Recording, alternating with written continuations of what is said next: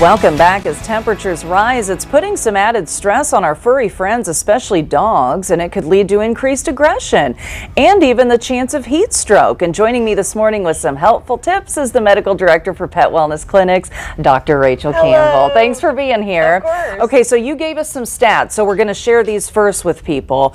Nationwide, and I think we're going to pull these up, more than 4.5 million people are bitten by dogs each year. Wow. Bites are more likely to occur in the summer, and children are more likely to be bitten in the head and neck than adults. Also, most bites happen during everyday activities. So, going to talk about first, what are some good ways to just prevent dog bites? I think one of the things, of course, like you just said, I mean, children are the biggest concern, of course, because making sure that your children understand how to approach a dog, or if a dog approaches them, like how they should react to that, you know. So teaching your kids as young as you can about body language of dogs, the way their ears look, the way that their face looks, are they licking their lips, what's their tail doing, like actually even if you have a chance, go showing videos of what that looks like, so when it happens they have a chance to know if maybe they need to be a little bit more guarded than others, and always ask permission before they ever go to pet a dog that they don't know. What would be some bad body language that you notice? So in general, most of the time it's pretty obvious. When animals are barking, you can tell they're uncomfortable. They're kind of forward or even lunging. But some of the more subtle signs, again, licking their lips, they might be uncomfortable, yawning, they might be a little uncomfortable.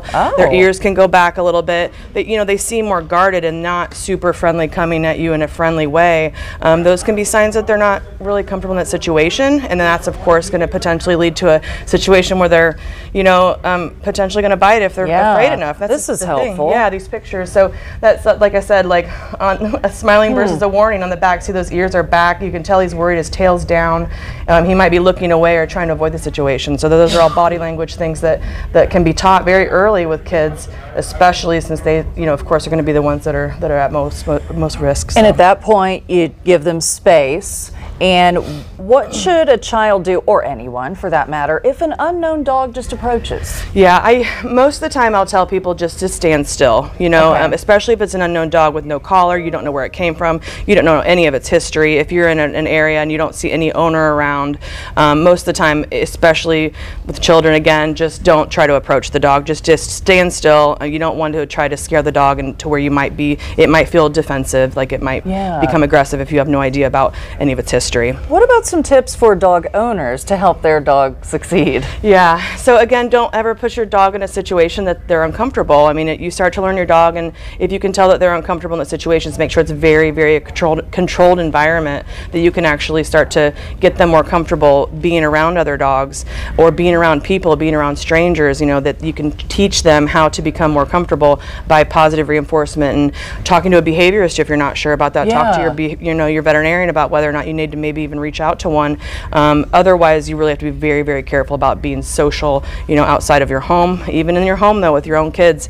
If you're nervous about your dog, maybe you just had kids and the dog was the baby and now he's not the baby anymore. Those dogs might not be comfortable. Dogs, most of those also happen indoors with dogs that they know. Yeah. And so, of course, teaching your kids how to either avoid them or approach them if they need to. That's what you said. It's mainly everyday things that you're doing. I had told her that when I was like 3, I was learning to walk, tripped over my grandparents' dog and fully bit my eye. Yeah, I was and that's what we talk about, the warm summer months. I mean, kids are outdoors, they're running and playing, and for dogs that can be very, very scary. They're like, what are they doing? There's water and there's stuffed balls, and they're like excited, but they're a little nervous and they're doing weird things. So that in a lot of dogs' minds, it can be very, very scary. And that's of course any dog. I don't care how nice they are. I love my dogs too, but like if they're in a situation myself, if I was a dog and I got scared enough, I would bite. You know, so like you always have to know that that's always a possibility. Even with the sweetest, nicest dog, if they're scared enough, it might happen. So this was awesome advice. Thank you so much for coming in. Welcome to the temporary set. We'll have more information on how to prevent dog bites, all that we talked about, on our website, fox59.com/links. A lot of helpful resources, really, from all the times you've been here. So thank you.